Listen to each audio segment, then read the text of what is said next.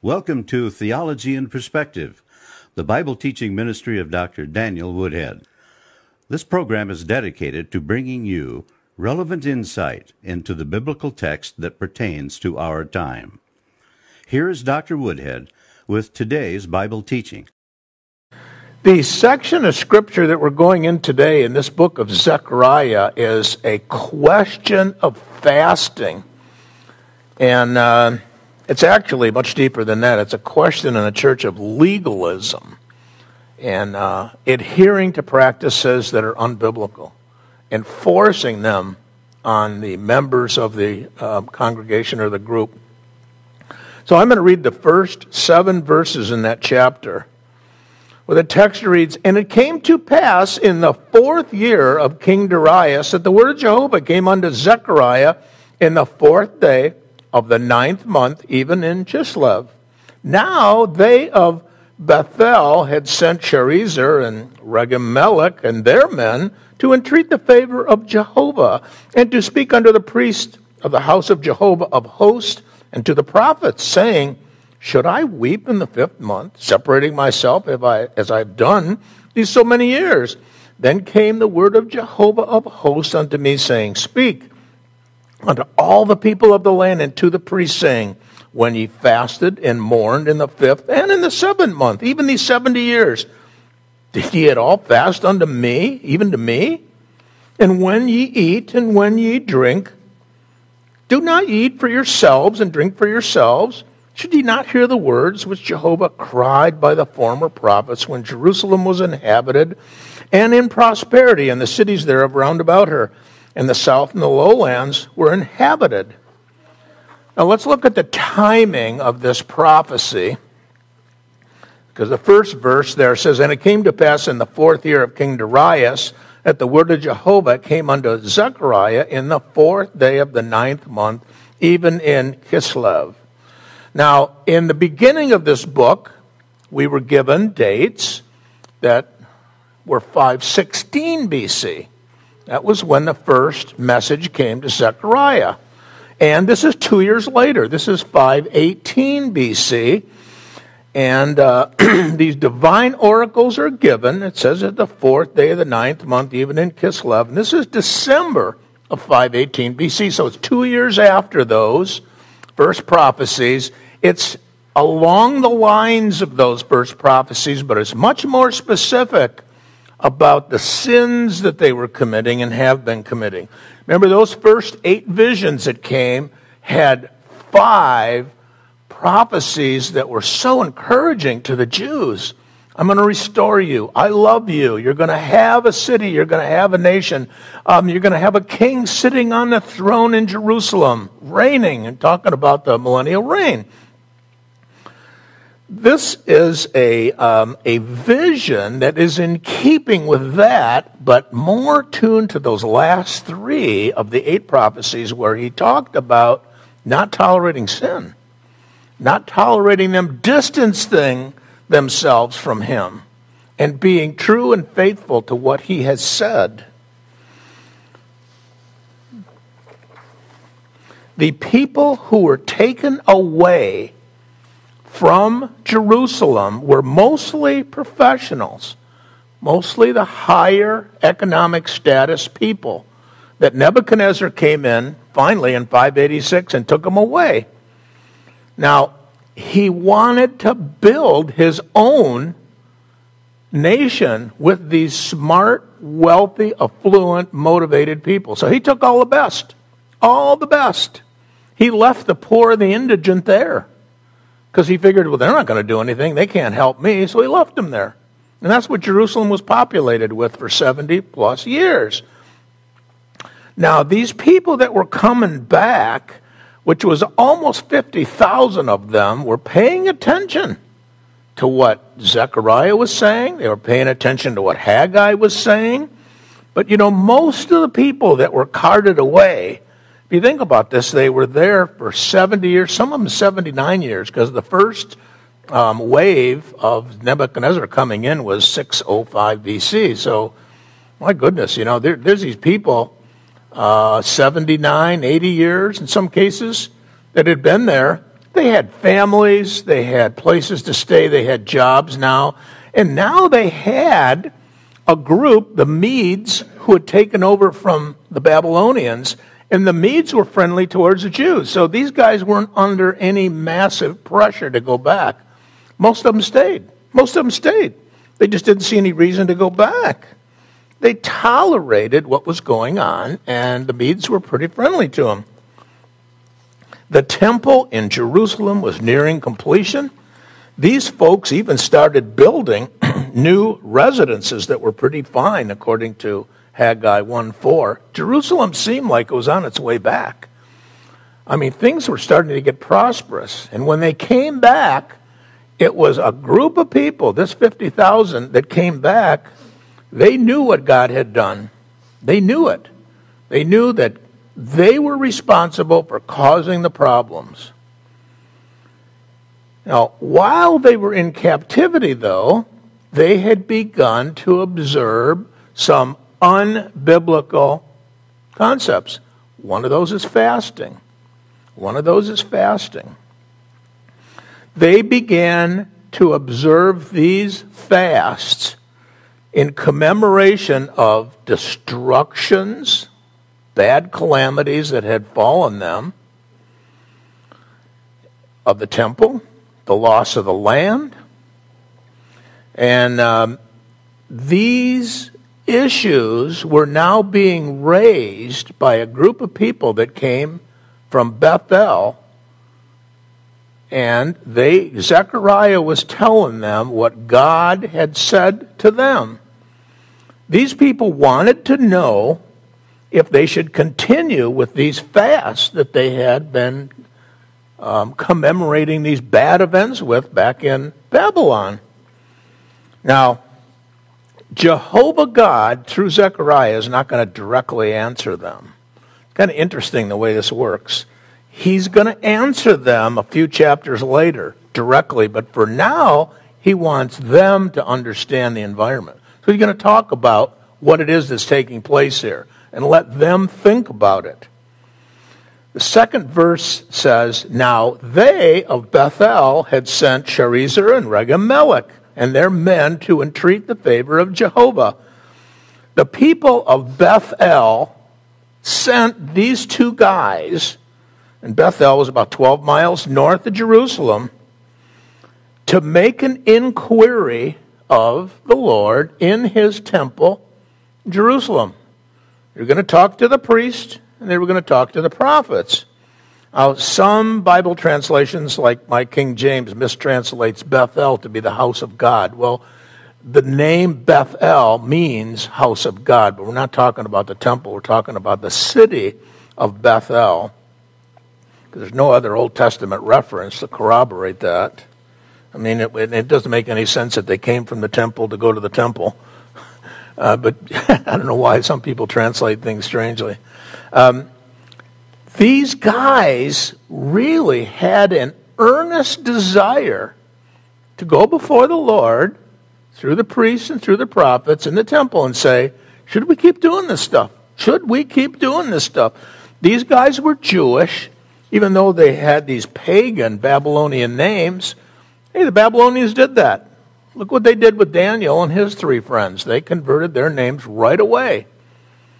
And Bethel also had been a center of massive pagan worship. When the northern 10 tribes split from the southern tribes after Solomon's death, it was 931 BC, Jeroboam the first, who was a terrible guy and their first king in the north, he committed so many heinous acts.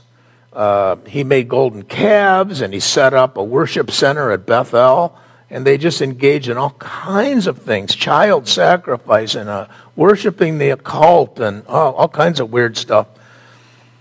And this city did not have a good history. It did not have a good history. The men, though, that led this delegation were wholesome, honest guys, and Bethel was no longer a center of pagan worship. They had gotten taken away by the Assyrians a couple hundred years before.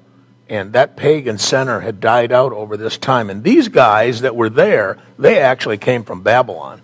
So they were in Babylon those 70 years. They knew that they shouldn't be doing these things, but they wanted to really know, should we be having these fasting practices?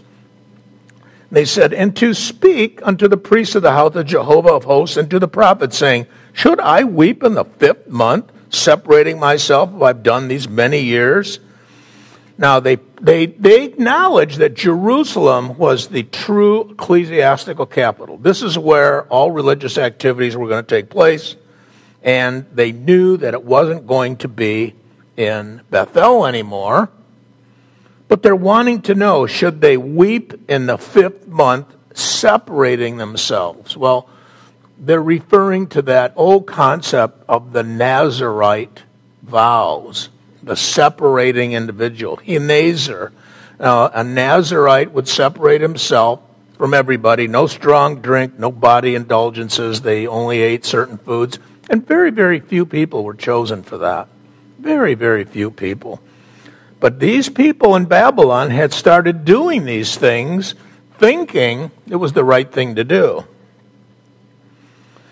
You know, the prophets in the Bible are very, very precise people about the Word of God. They will bring God's Word down to the people like a thunder. The priest, on the other hand, would bring people to God and coddle them and work with them to try and get them to understand. That's not what the prophet did. The prophet would see sin and just throw God's Word down. But they were careful about what they did. They didn't do it without a lot of realization of whether they were doing the right thing or not. They had to carry out this responsibility properly. But what was going on? These guys were practicing self-developed rituals. They were not practicing godly concepts. You know, it's important to realize that the Bible does not teach that fasting is a commandment. Christ even talked about fasting, but he implied that people were doing it. He never said, I'm commanding you to fast. He just thought people were doing it because people did it. These fasts that were going on in Babylon were self-indulgent. And it's sort of like, you know, I'm going to try and appease God, but I'm going to do it my way. I don't care what he says. I want to do what I want to do, and I'm going to do it this way. There is a passage in the New Testament in 2 Corinthians chapter 7 where the Apostle Paul talks about repentance. And he talks about the difference between godly sorrow and worldly sorrow. Worldly sorrow for an event like this, captivity, where they were persecuted severely. They're sorry that it happened to them. But they're not sorry for what they did to cause it. You know, it's like today you would say, well, gee, I'm really sorry I got caught. I'm not sorry for what I did. Even though they don't say that, you know, oh, I'm so sorry. You see politicians doing that. I'm so sorry. I'm so sorry. Well, you're sorry you got caught. You're not really sorry you did what led to this. And this fast that they were carrying out was done in the 5th month of the Jewish year of Ab, which is about August in the Gregorian calendar. It's our calendar. And it's still observed by the Jews. I mean, the month of Ab is observed from this time because of all the calamities that have happened to them. And they keep this thing going. 2 of those, or 3 of them actually, it's actually 3, of these calamities were prior to Zechariah's time. So they were lamenting the fact that they were kept out of Canaan in the first time they were to go in there, because when the spies came back and said, man, there's giants in the land. So God kept them from going in there right away. They're lamenting that fact. Remember, Back from Exodus, there was only two guys, only two of them, or Joshua, excuse me, only two of them that came back out of the 12 that said, they're not so bad. We can go in there. We can take Canaan. 10 of them going, oh, no, man, I'm scared. And they weren't thinking about the Lord being with them and doing the leading and taking charge. That was the first one. The second one was the destruction of the temple. They were mourning the destruction of the temple, and they would have a fast for that in the month of Ab. And then there was a guy who was set up as the governor of Jerusalem by Nebuchadnezzar, and he got murdered about 10 years later. And they actually liked this guy, but he got murdered 10 years later, so they were mourning his murder. Over time, these fasts and these memorials increased. And there's an enormous list of them now that the Orthodox in Israel will practice. The Second Temple, which was reinaugurated on 516 BC, was destroyed by the Romans, Titus Vespasian, in 70 AD. They mourn that.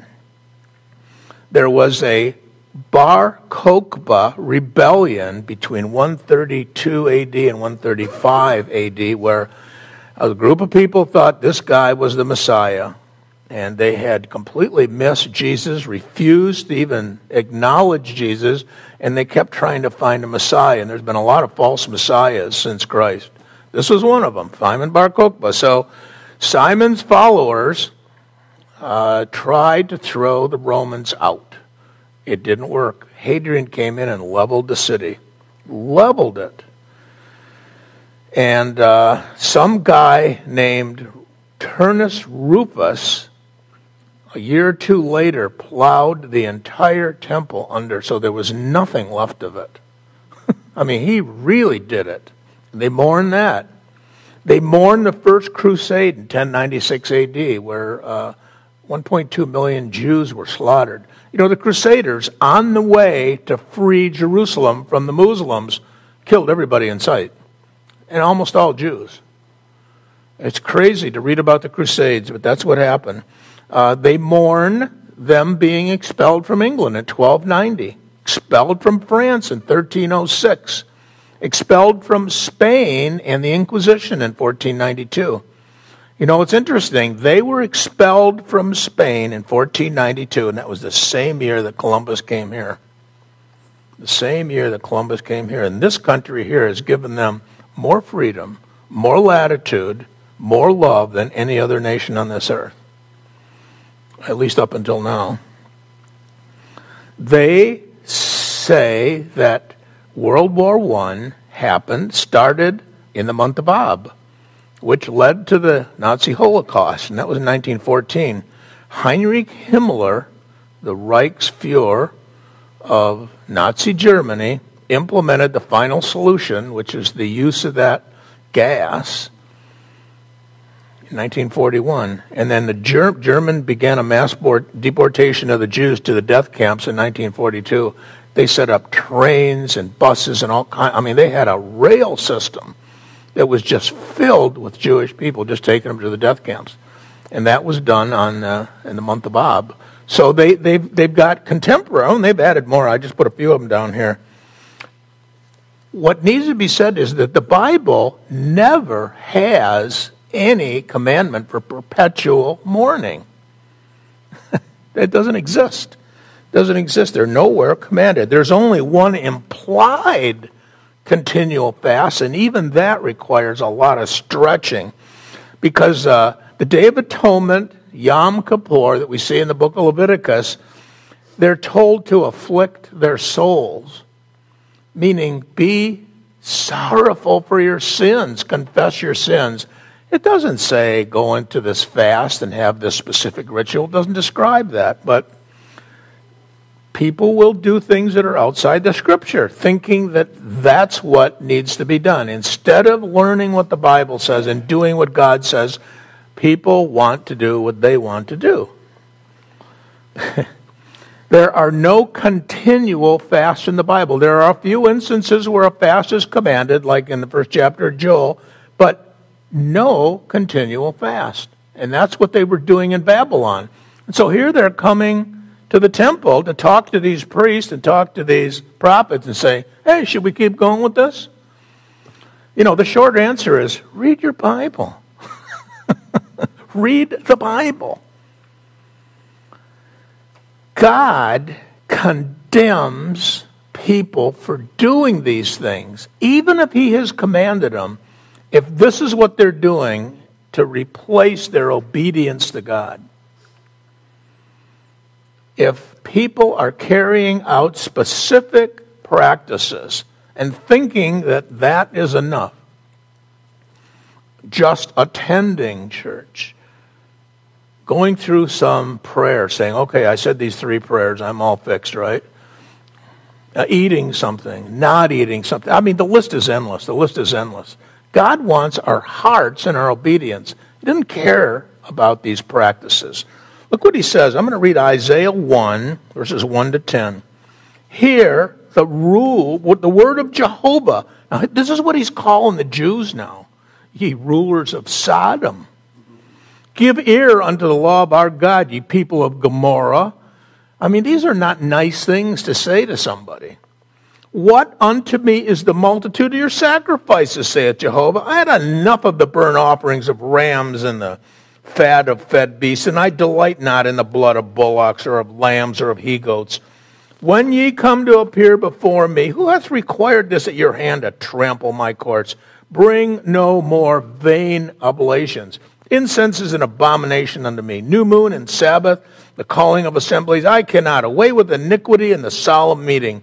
Your new moons and your appointed feasts my soul hateth. They are a trouble unto me, and I am weary of bearing them. And when ye spread forth your hand, I will hide mine eyes from you. Yea, when ye make many prayers, I will not hear. Your hands are full of blood. I mean, he's pretty clear here. He's saying, you guys are doing all these things. And even he's commanded these things in the Mosaic Law. But they were going through the motions. Their hearts were not wedded to God. They didn't want God. They thought they were just, okay, we'll just do these things and we're done. I was working once and I was working on a corporate merger once, and this lady says to me, how long do you have to stay in church on Sunday? I said, do I have to stay? What do you mean? I said, I wasn't sure what she was asking me. She said, well, I only have to stay for 40 minutes. Oh, okay, well, that's cool. I don't have to stay at all.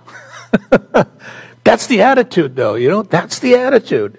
And there are a ton of practices like this in the church today. We call it legalism, which is the imposition by the leaders of unbiblical practices that they especially they tie it to your salvation or your growth in Christ, your sanctification.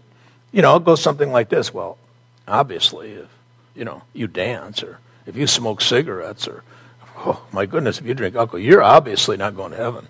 You're obviously not saved. And they look down on you, or they impose even worse ones. For example, I put a few examples down there for you. Keeping the Sabbath. Most people have no idea what the Sabbath even is. If they read all the passages of the Sabbath in the Bible, they would know that they can't keep the Sabbath. It's impossible. And if you don't keep the Sabbath as strongly as you can, with as much vigor, you get killed. It results in death. But they don't want to read what the Bible teaches. See, they want to pick and choose and make their own laws. Well, I keep the Sabbath. Really? How do you do that? Well, I said, well, what about these passages? Well, we don't do those passages. So you've made up your own Sabbath. Oh, that's interesting. Infrequent communion. There are some churches that will do communion like once every 6 weeks, 8 weeks. When the Bible says, do it whenever you meet. There's another concept called penance. Penance, which is what these guys in Israel were doing. They were trying to appease God by doing these fasts. You can't appease God by doing something. You can appease him by obeying him. not by going through some act. It's not going to work. Requiring a Sunday meeting. There is no text in the New Testament that says we have to meet on Sunday. It's customary, and there's nothing wrong with meeting on Sunday. And the only reason we do this is because people have come to accept what the apostles did at the beginning. They said, hey, we're going to meet on Sunday. There's no commandment, though. We can meet any day of the week we want. It doesn't matter. But people have, oh, no, we have to meet on Sunday. Well, where does it say that? Well, it must say it somewhere. They just don't read the Bible. The concept of transubstantiation. Many denominations will treat communion as if it's the actual body and blood of Christ. Boy, it looks like juice and bread to me. I don't know. I don't know where they get that stuff. The concept of purgatory, that there's some place you go when you leave here that's a temporary confinement. However, pay a little money and, you can get out a little early. It's another interesting concept, not in the Bible. Expanding the Bible to include non-canonical writings. In other words, we've got our own little book in addition to the Bible. And this is important. But there's no authorization from God. Where did you get that? Well, it's special. Okay. Or reducing the Bible. This is what you see even more often. Well, we don't look at those books, or we don't touch that stuff. We only look at these books here. Well, why don't you teach the whole thing? These are all heretical things to do. You teach the whole counsel of God. That way there's no error. If Israel and the church would pay attention to what the scriptures are, they'd be in much better shape in their relationship to God than they are now. This delegation from Bethel that was going to the temple, they were really eager to know, should we keep these things going? Should we keep these things going? And it's interesting to see the way God responds to this, and we're going to see this in this chapter and the next one. God responds to things by answering a question that's not asked. In other words, you see Christ do the very same thing throughout the book of John, and the biggest example that I've got there is when Nicodemus comes to him and says, Lord, Rabbi, man, we know you must be from God because you're doing all these miracles. And Christ said, Nicodemus, you got to be born again. What? I wanted to talk to you about miracles and, what's going on here and everything we're seeing. You got to be born again. Nicodemus, what are you talking about? Jesus answers a question that's not asked because he gets right to the heart of every matter. And that's what God's doing here. God's saying, you guys don't get it. I want you to love me. I want you to obey me. I don't care about these practices. You're asking the wrong questions. You ought to be asking, how can we learn more of your ways and obey you? That's what needs to be done. Nicodemus needed to be saved. He did not have salvation. And what God is saying through Christ is, you need to be born again. Without being born again, you are not part of the church. And you hear today that born again concept is used as an adjective to being a Christian. Well, he's a born again Christian. But there are also, then they modify the term Christian. No, the church is only consisted of those who have received the salvation of God and are what Christ says born again. Regenerated, on the way to heaven. There isn't any other church. That's the whole church. Now, what God is going to do here in these next couple of verses is he's going to expose how selfish and legalistic these guys were. Then came the word of Jehovah of hosts unto me. That's Zechariah talking now in the first person, saying, speak unto all the peoples of the land and to the priests, saying, when ye fasted and mourned in the 5th and in the 7th month, even these 70 years, did ye at all fast unto me? Even unto me? When ye did eat and when ye did drink, do not ye eat for yourselves and drink for yourselves? Now, this kind of parallels those 8 visions, but it's more tuned into the last 3, because this is revealing what God is saying to them and what he really wants.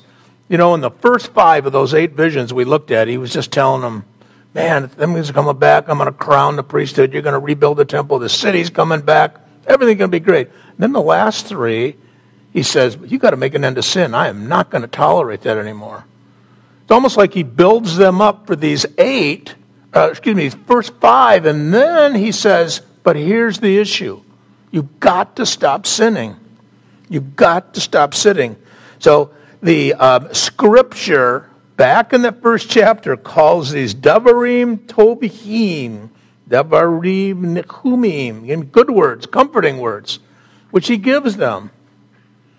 There's conciliatory announcements that Jehovah is zealous for Zion, and he's going to return to Jerusalem with mercies.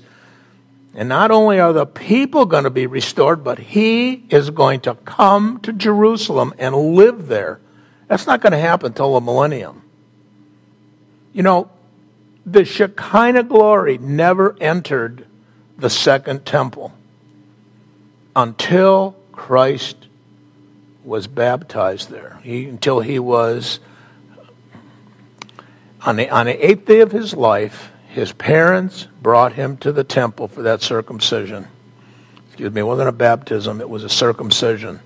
That's when the Shekinah glory entered that temple. God did not set up residency in that temple on a permanent basis like he did in Solomon's temple. He came and lived in Solomon's temple. And the Bible shows us in great detail about that Shekinah glory coming and his presence there. He didn't come to the second temple. They're talking about when he's coming to Jerusalem to live, to the temple. It's when he returns in the millennial kingdom. When he returns and he runs the government of the world. It's like Isaiah says, and the government shall be upon his shoulders.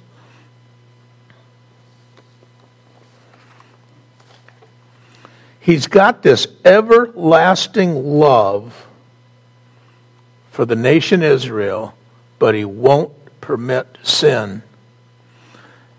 And it's an interesting relationship that he has, because we have the same sort of relationship with our children.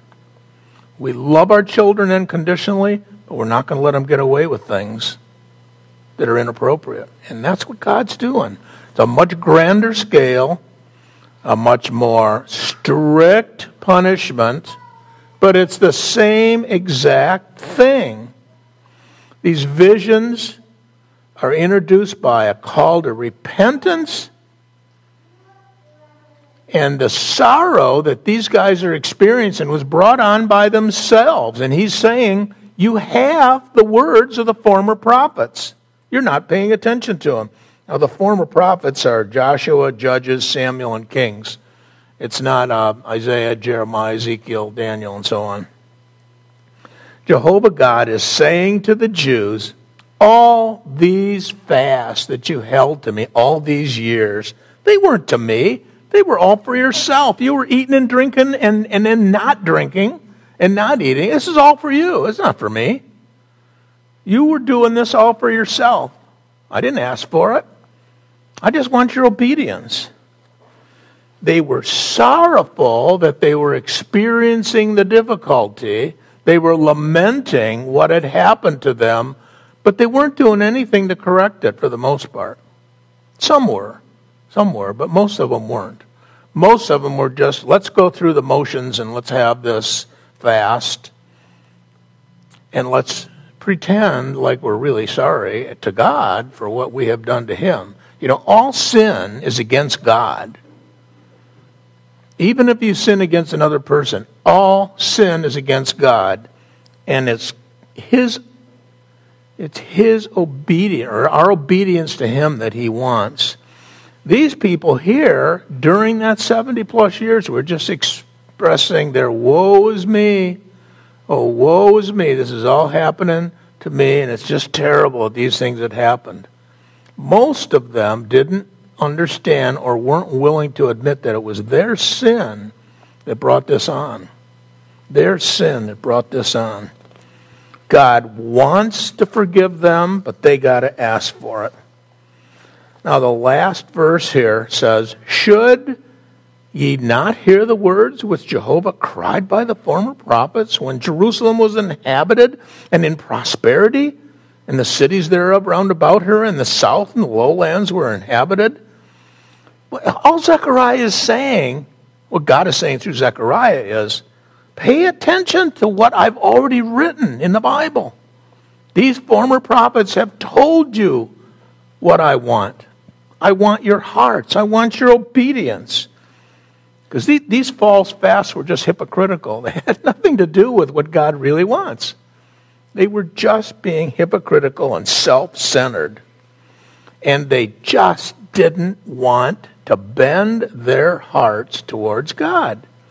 You know, there's an image in Isaiah where God is describing that unwillingness to follow him, to do what he says, as a burro that's got a rope around its neck and somebody's trying to pull it, and the burro just pulls its neck back and fights even harder.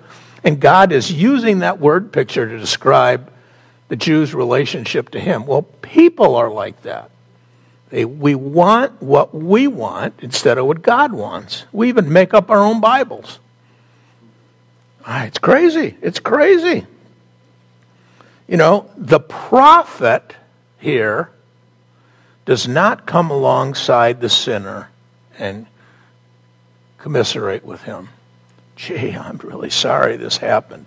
No, the prophet comes and says, hey, you're the cause. You're the cause. He's very plain. He's very, very plain, very precise, and very loud. But he's accurate. He's completely accurate. You know, you wouldn't have gotten in this spot in the first place had you followed God. Now, this is not a new message. God has been saying this since the creation, since the fall, I should say. The problem didn't exist before the fall. People have been persecuted, especially the Jews, throughout human history because they didn't obey and recognize God. Had they done that, their persecutions would have been gone. But they didn't do that. They didn't do that. And they were just talking about this general region. The Negev is a desert area south of Jerusalem, south of Judah. And the towns there were in constant danger of the Philistines and other marauders. So what he's saying is you were protected. You were protected. Why were you protected? Well, because at periodic times you would actually obey God. And God would lift his condemnation. He would protect you. And they just didn't get it, although some did. There are very, very few of them that will admit that the Nazi persecution and the Holocaust was because they won't accept the Messiah. Some will. Some have done that. Some have actually said that. Not very many. Not very many. They still want to do a woe is me. And it was terrible. There's no question about it. Hitler killed over 6 million Jews alone. It's a terrible thing. Had they confessed the name of that Messiah and believed in Christ, it never would have happened. It never would have happened. They now had a fledgling community that Jerusalem was expanding outside the walls. They were building houses. They had wholesome people running the temple and Zerubbabel running the city, trying to bring it back. And what God is saying here is, don't turn away from me, or all this stuff's going to happen again. Don't turn away from me. I don't care about these practices. I care about your heart. Shall we pray? We hope you have been blessed by this message today on a contemporarily relevant Bible topic. Dr. Woodhead has been teaching the Bible for 25 years. He is a pastor, an author, and conference speaker on various biblical subjects. Dr. Woodhead is the Dean of the Jewish Studies School at Schofield Seminary. His seminary teaching includes the Old Testament and Biblical Hebrew. He has attended Hebrew University in Jerusalem and Hebrew College in Massachusetts. Please write us at Post Office Box 48, Hart, Michigan, 49420. Again, that's Post Office Box 48, Hart, Michigan, 49420. Or call us at 877-706-2479. That's 877-706-2479. Once again, 877-706-2479. Let us know if you have any questions about today's broadcast. We look forward to providing you with continuing Bible messages each week on this station. God bless you.